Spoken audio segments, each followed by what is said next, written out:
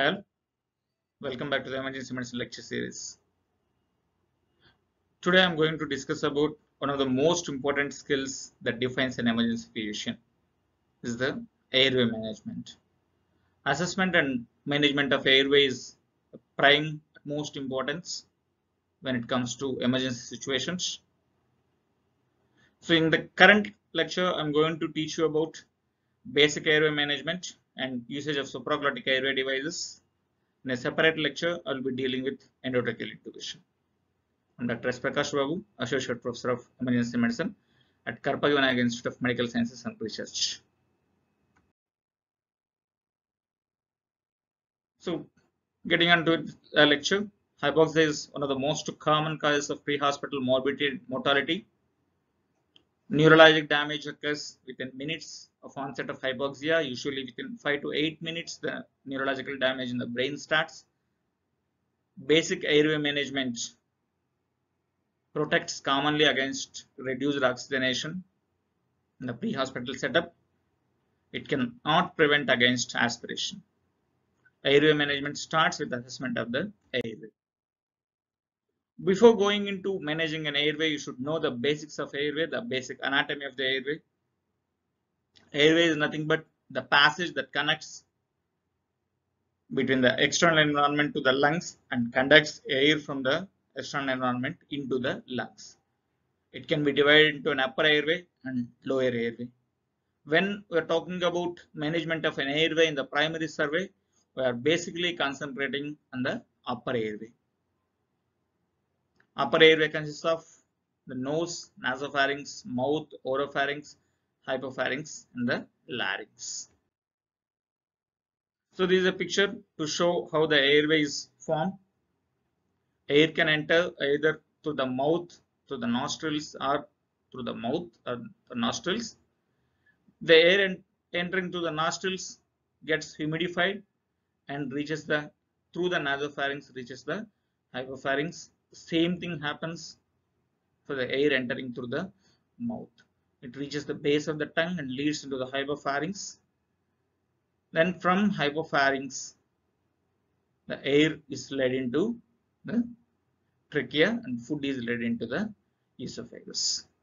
So when one is eating, he cannot be breathing because the epiglottis closes against the glottis opening, preventing any food getting aspirated into the windpipe normally.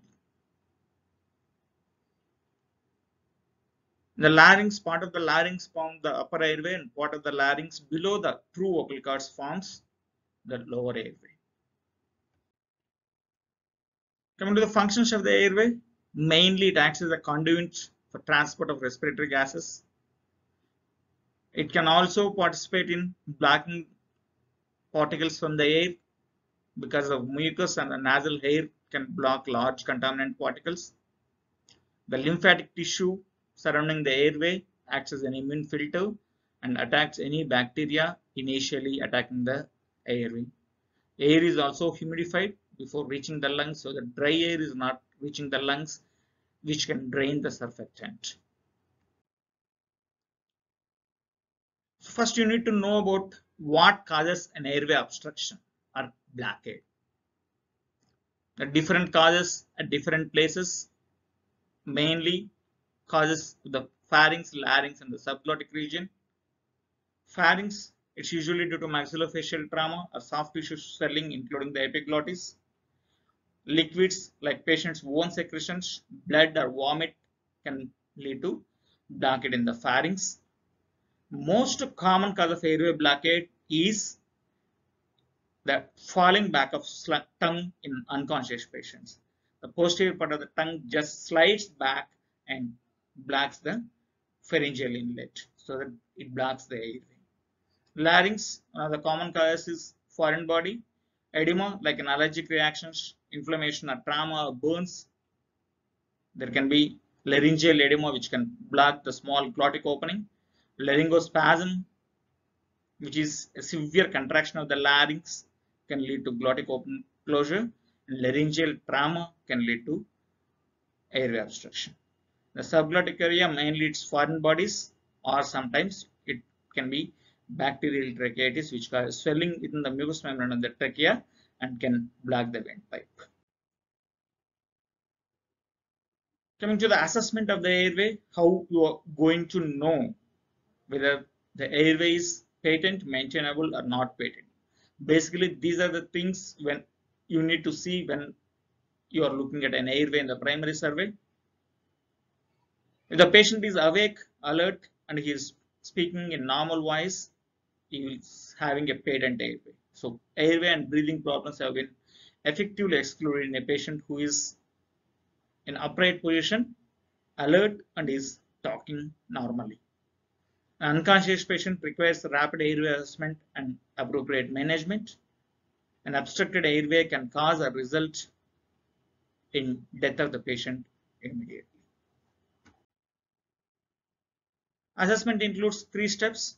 In step 1, you are actually looking for any evidence of airway obstruction at the time of examination. Obstruction can be either complete or partial. In a complete obstruction, there is silent chest without any chest raise, or minimal seesaw chest movements can be seen. In a partial obstruction, wherein the trachea is obstructed or the airway is obstructed partially, there is small opening going through. The air becomes laminar flow, which can create a sound called stridor. It can be due to airway swelling, compression of the hematoma, or mainly the epiglottitis. Inflammation of the epiglottis can lead to stridor. Secretions like saliva and blood can partially block the airway. Snoring because of relaxation of the tongue muscles and falling back of the tongue can lead to partial airway obstruction. Smash, when a patient has been smashed on the face, a risk of loose teeth and blood in the airway is a cause of partial obstruction. In step 2, you are looking whether there is a risk of anticipated airway obstruction.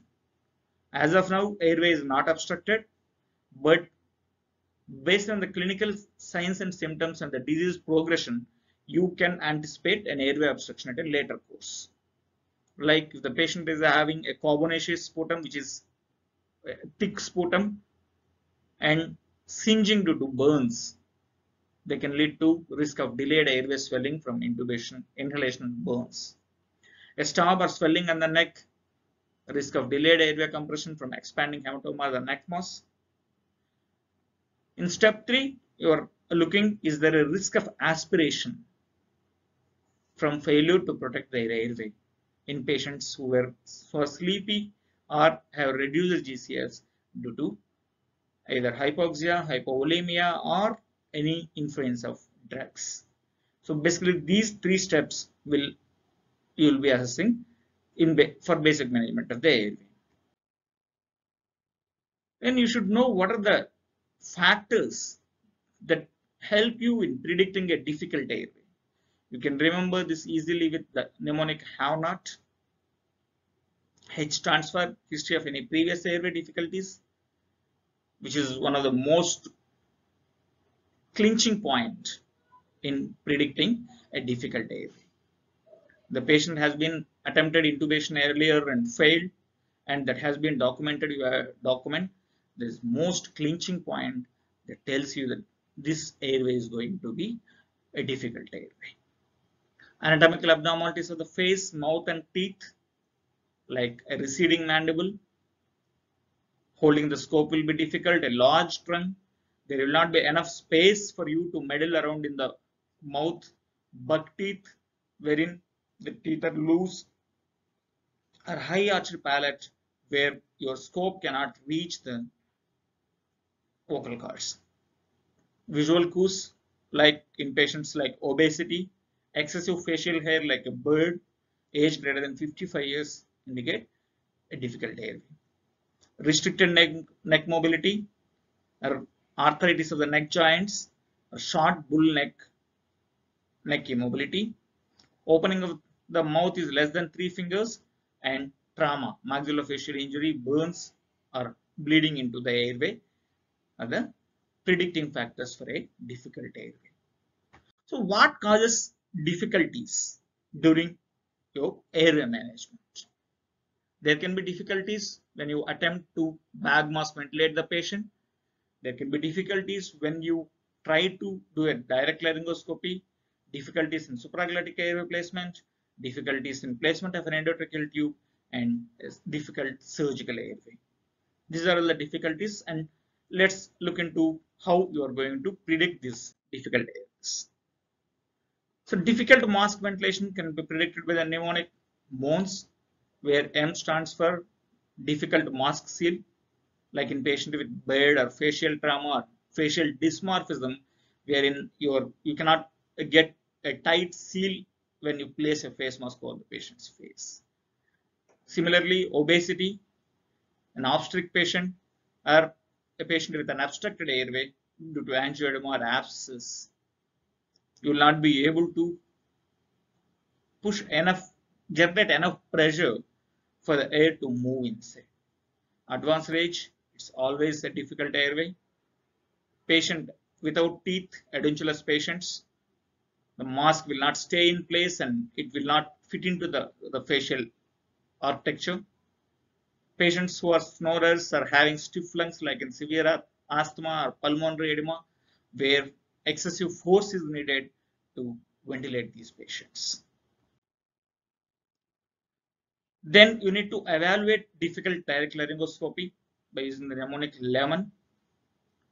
In this, you are basically looking externally for any signs of difficult intubation by gestalt, like facial dysmorphisms. You need to evaluate something called as 3-3-2 rule and Malampati scale if possible. If the patient time allows and patient is able to sit, you can assess Malampati scale. But most of the emergency patients, Malampati scale cannot be assessed because the patient will not be able to sit in an upright position.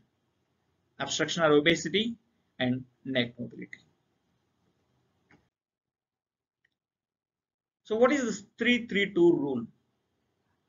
The first three stands for mouth opening. It indicates access to airway and ability to obtain a glottic view. Mouth opening should be minimum of 3 finger beds, but you have to measure the distance with the patient's own fingers. So the second three, the distance between tip of mentum to the hard bone. It detects the ability to deflect tongue with a laryngoscope.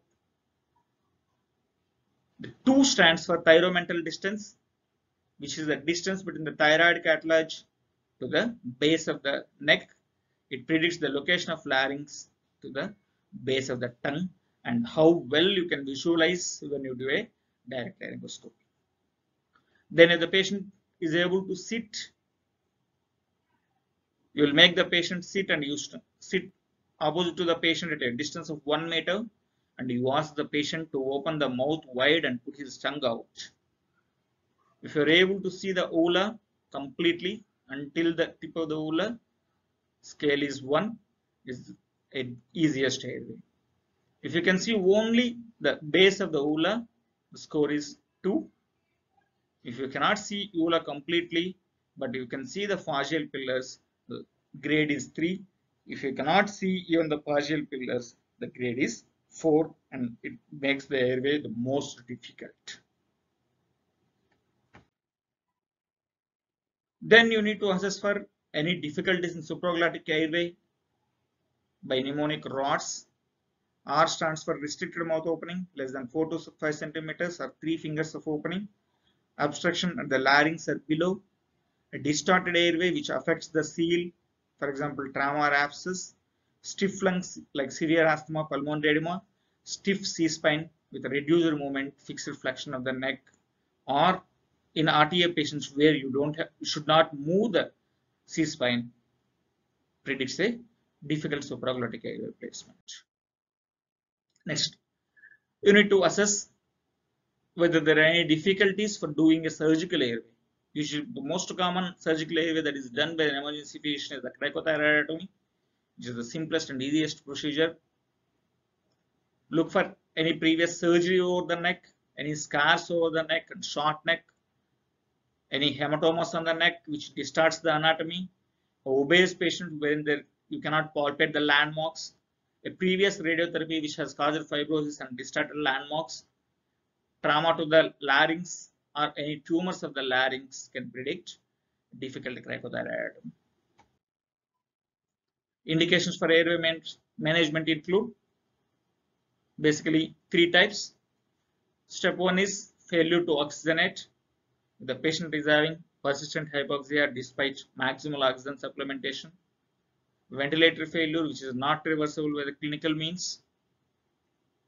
Failure to protect airway, like in low GCS, oropharyngeal secretions or bleeding, and maxillofacial trauma. Next, anticipated clinical course. Based on the disease status, you can anticipate whether is going to be a need for airway management. In such cases, you will have to manage the airway early before it becomes difficult or becomes urgent to manage the airway. So in patients with a moderate to high likelihood of predictable airway deterioration, need to facilitate evaluation and management in agitated patients. Patients who need elective intubation in case of sudden overdose, multiple traumatic injuries, especially maxillofacial trauma and penetrating neck trauma, wherein an hematoma can develop at a later time and it can cause problems with later airway management. Or any evidence of vascular or direct airway injury. In patients with active resuscitation, pain control, need for invasive procedures and imaging outside of emergency department, better to intubate and shift the patients. And if you are predicting an inevitable operative management in a patient who will definitely need intubation at a later time in the OT, it's always better to intubate the patient in the emergency department and directly shift to OT. Coming to the basic airway management, the first thing is patient positioning. Conscious patients obviously will maintain the airway themselves and they can go into an optimum position to maintain their airway and drain the secretions and blood. Upturned unconscious patients should be turned into a recovery position. How are you going to handle the secretions? The correct patient positioning with postural drainage, wide bore suction catheters like Anchor connected to a powered suction unit are preferred. Handheld suction devices should be used as a backup. Suctioning should be performed under direct vision and no blind suctioning should be done. It should not be more than for 15 seconds at any given time because of danger of causing damage to the mucous membranes and increasing the airway inflammation.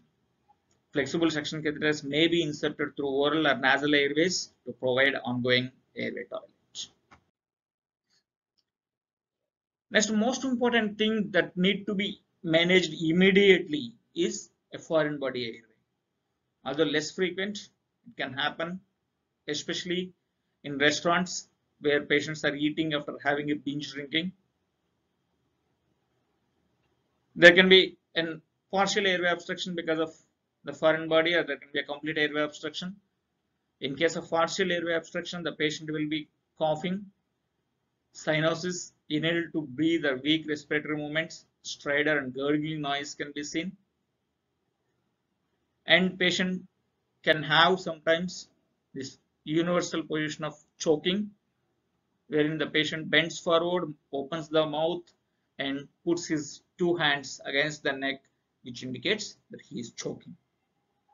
Complete obstruction, cough will be weak or the patient may not be able to cough. He is not at all speaking. Universal choking sign, inability to maintain posture, collapse, cyanosis, cardiorespiratory arrest will ensue. So how are you going to manage foreign body airway? In adults, you need to assess the severity. If the obstruction is mild, there is partial airway obstruction, the patient is able to cough, encourage the patient to cough, continue to check for deterioration to ineffective cough or until the obstruction is relieved. The obstruction is severe, that is, patient is not coughing effectively.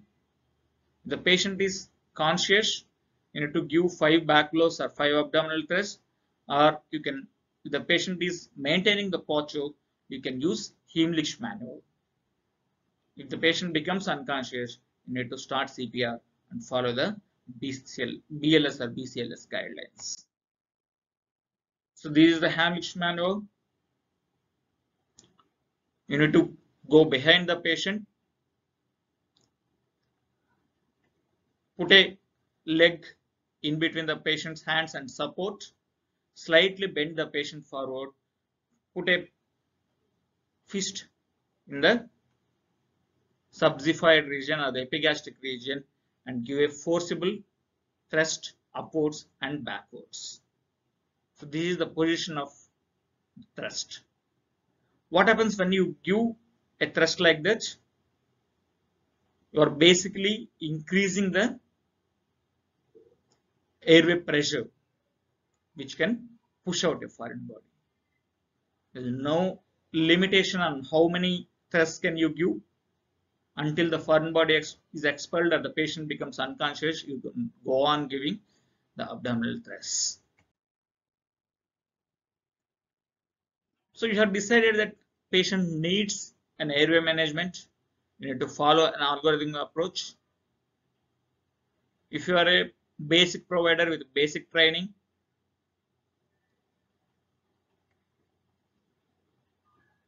chin lift and jaw thrust can be performed based on whether the patient is a traumatic patient or non-traumatic patient.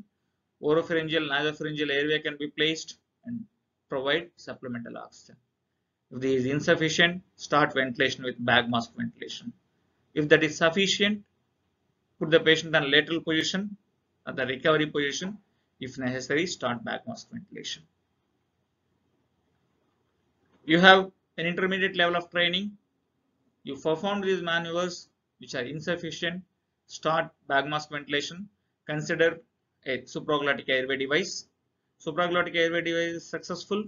Verify the correct position by visually looking the position of the cuff, auscultation, and if possible, use a cap. You are an advanced provider with ability to intubate the patient. Your basic airway management maneuvers become insufficient. The next step you need to go for is ET intubation. If endotracheal intubation is successful, you need to verify the position and you continue ventilating the patient. If endotracheal intubation has failed, we will call it as a failed airway. When an experienced provider attempts 3 times and is not able to secure the airway, that is called a failed airway. You need to reassess the situation. You have to go back to 30-second drills, bag mask ventilation plus adjuncts like SAD, and prepare for cricothyroidectomy. These are the airway maneuvers I was talking about. This is a neutral position. Look at the airway. It's not open. It looks blocked. And the tongue has fallen back. Posterior part of the tongue has slid in and it's blocking the posterior pharyngeal wall. So you need to decide whether this patient had a possibility of trauma or he is a medical patient. If he is a medical patient, you will use a maneuver called head tilt and chin lift. You place a hand on the forehead, turn the head backwards, place your fingers under the chin and lift the chin. This causes the airway to become straight and opens up the airway. When you lift the chin, the tongue falls back and is lifted off the posterior pharyngeal wall and the passage becomes open. If the patient is a traumatic patient, you need to do something called as jaw thrust maneuver. Basically, you are elevating the tongue off the posterior pharyngeal wall. You stand at the back of the patient, hook your fingers around the angle of the mandible, lift up the jaw, and then push the chin with your thumbs downwards. That will cause elevation of the tongue from the posterior pharyngeal wall and opens the airway. If the patient needs continued management in the pre-hospital, where you are an intermediate or a basic provider, you can use airway adjuncts, mainly oropharyngeal airway. Oropharyngeal airway is made up of a rigid plastic. It is designed to hold the tongue forward and preventing sliding back and obstructing the airway. Correct size is selected by measuring the distance from the corner of the mouth to the tragus of the ear. It is suitable for unconscious patients who doesn't have a gag reflex. Remember, oropharyngeal airway can induce a gag reflex, so you need to be very careful to check whether the patient is having a gag reflex or not before inserting oropharyngeal airway. If the patient is having gag reflex and you have inserted a oropharyngeal airway that can induce gag, the patient can vomit, which can be aspirated, leading to more difficulties with the airway. OPI insertion should be followed by endotracheal intubation.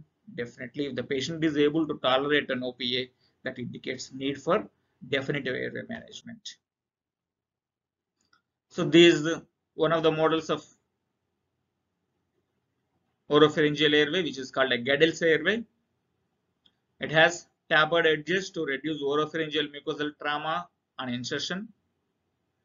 It has a body, latex-free, biologically inert polymer body, and reinforced bite block here, color-coded range of sizes, and flange to limit the depth of insertion, rigid kink resistant curve to push the tongue forward, keeping the epiglottis off the posterior pharyngeal wall.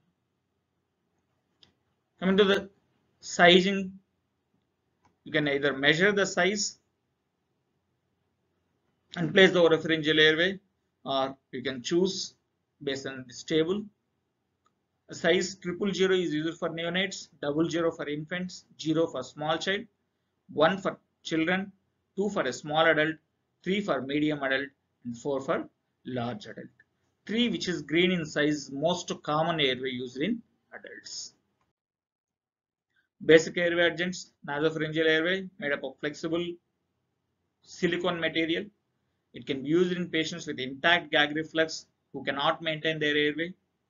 After lubrication, it should be inserted through one of the nostrils along the floor of the nasal cavity, preferably through the right nostril and into the upper airway until stopped by the flange. Appropriate airway length is equal to the distance between nostril and the angle of the jaw. Next is supraglottic airway devices. They are devices placed in oropharynx, allowing oxygenation and ventilation. They are a bridge to the endotracheal intubation. Rescue devices after unsuccessful intubation efforts are not suitable for prolonged ventilation. In the out-of-hospital setting, these devices have shown to improve survival after a cardiac arrest. After insertion, position has to be confirmed by ETCO2, and they have large cuffs which can induce gag reflex and should be used carefully. Next is bag wall mask ventilation. It contains a self-inflating device coupled with a face mask here and a valve, expiratory valve, PEEP valve, self-inflating bag, air inlet one-way valve and O2 reservoir socket, air inlet and pressure release valves with there, and you can use a reservoir bag to increase the percentage of oxygen that you supply. So bag wash ventilation systems can deliver approximately 70% of oxygen with optimal use, although they can be used in the room air. If a reservoir bag is used, this percentage of oxygen supplied can be increased to up to 84%. Bag mask valve ventilation can be done using 1 or 2% technique. This is a 1% technique where you make a E and a C. With the C, you hold the mask and press it down against the face.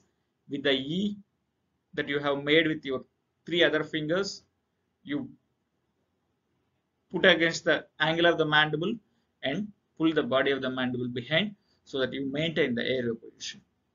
Whenever using a two-handed technique or more than one rescue is available to maintain the airway, you can use something called as E squared C squared technique, and it gives a proper fit and more easily you can ventilate the patient. This picture shows a modified approach wherein it becomes difficult to obtain a proper mask seal. You can use this approach. Continuing with the supraglottic airway devices, some of the pictures of supraglottic airway devices. First is the igel. Picture B shows the King LT laryngeal tube. This is the laryngeal mask airway, and then you have Shilly esophageal tracheal airway. So the igel has a soft gel-like cuff that seals the perilaryngeal structures, and you don't have to inflate when you insert an igel. Lubricate the device and advance it to the posterior pharynx until resistance is met. Lips should align with the lip line and the igel. Complications are infrequent and include throat pain and laryngospasm. It is available in various sizes. And coming to the King laryngeal tube, it is a single lumen tube with proximal cuff that seals the posterior oropharynx, while a distal cuff occludes the esophagus. The King LT is placed blindly into the oropharynx until lip aligns with the device lip line. Balloon is inflated to a pressure of 60 centimeters of water. 90% of the time, tube remains in the esophagus and allows ventilation through multiple proximal fenestrations. It is also available in various sizes depending on the patient height. If the patient is somewhere between 4 to 5 feet, you use the size 3, 5 to 6 feet, size 4, greater than 6 feet, size 5 can be used. Then laryngeal mask airway, which is the most common device used nowadays. It can be placed blindly through the mouth and it occludes structures around the larynx. You need to inflate the cuff with 20 to 30 ml of air. And various models are available with provisions to suction, and there can be an intubating port, which is an intubating LMA. Complications include aspiration and possible airway obstruction, usually used when vocal cords are visualized during intubation to facilitate blind intubation. When vocal cords are not visualized during intubation, it can be used to facilitate blind intubation. So types of LMA. LMA Classic is the first generation LMA, which is made up of silicone, original design, low OSP and increased cost with processing. LMA Unique is also a first generation LMA, which is made up of polyvinyl chloride. It is a disposable form of classical LMA. LMA Fast Track, made up of polyvinyl chloride and silicone combined. It can be used as an intubating LMA to guide blind and difficult intubations. It is bulky, no pediatric sizes are available, and the increased cost of processing are the disadvantages. LMA Flexible, made up of polyvinyl chloride and silicone. Wire reinforced tubing, head and neck procedures, it can be used. LMA ProSeal and LMA Supreme are second generation LMS. ProSeal is made with silicone and Supreme is made with polyvinyl chloride, which is disposable. Sizing of LMA. Size 1 is used for neonate or infants less than 5 kg. Size 1.5 is used for patients 5 to 10 kg. Size 2 for infants and children 10 to 20 kg. 2.5 for children 20 to 30 kg. 3 for children and small adults 30 to 50 kg. 4 for adults who are 50 to 70 kg. And 5 for large adults who are more than 70 kg. Shilly esophageal tracheal airway is a plastic double lumen tube that is inserted blindly. It has proximal low pressure cuff that seals the pharyngeal area and a distal cuff that seals the esophagus. Inflate with proximal balloon 80 ml of air and distal balloon with 10 ml of air. The next type of LMA is a Cobra PLA, which is similar to King LT. Advantage is that ET can be inserted to the lumen of the Cobra PLA. Converting an SGA to endotracheal intubation is very, very important, because if you remove the SGA and you try to intubate, there can be problems with oxygenation and intubation may fail. So the first type of conversion is a removal of supraglottic airway device and performing a direct laryngoscopy to intubate. When no airway difficulties are predicted, you can go for this method. You can also convert an SGA like King LT or iGel with a gum elastic bougie, pass gum elastic bougie through the lumen, and then over that you can guide your endotracheal tube. convert SGA with a fiber optic bronchoscope. You can pass the fiber optic bronchoscope into the trachea through the lumen of one of these devices and take out the device and thread your endotracheal tube over the fiber optic bronchoscope. Leave the SGA in place and perform a surgical airway when you predict this is going to be a difficult airway and you will not be able to intubate the patient. So this is about basic airway management. If you have any doubts, you can inbox me.